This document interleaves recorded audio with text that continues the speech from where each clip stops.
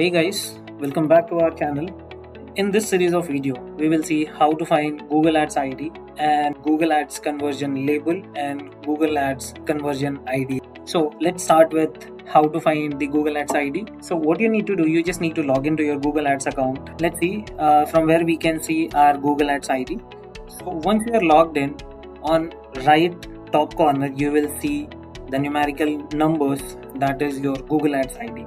Now, let's quickly see how to find the Google Ads label and ID as well. So for that, let's just go to goals, conversions, summary.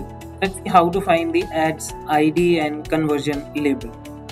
So we need to make sure that we go for the conversion action which has the conversion source as website, because that will be the ID and label which is going to be added and connected to your respective channels, be it WooCommerce, WordPress or your Shopify store.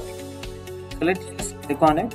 Here if you see, we have an option of tag setup. Just click on it and we need to select use Google Tag Manager option. So once you click on it, you will see the conversion ID, that is the numerical numbers, and you will also find the conversion label which is alphanumerical lines.